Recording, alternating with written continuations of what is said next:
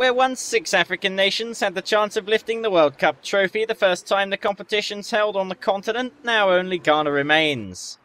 African supporters once loyal to Algeria, Nigeria, Cameroon, the Ivory Coast, even the host nation according to local organising committee CEO Jordaan, are now putting their hopes in Ghana to beat Uruguay in the quarter-finals. Well, people, our national team is called Bafana. They are now saying they're supporting Bagana.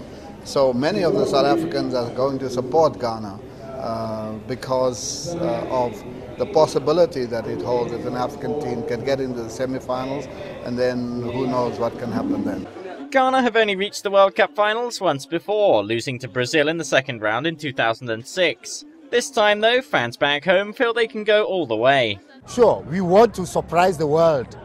We want to go forward. This time is for Africa. You understand me, ne? So we'll go to the final. And surely when we reach final, we'll take the cup. And the cup will stay here in Africa.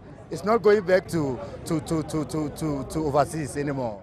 On the streets of Johannesburg, Ghanaian flags are selling well, with the continent's hopes now resting on the Black Stars.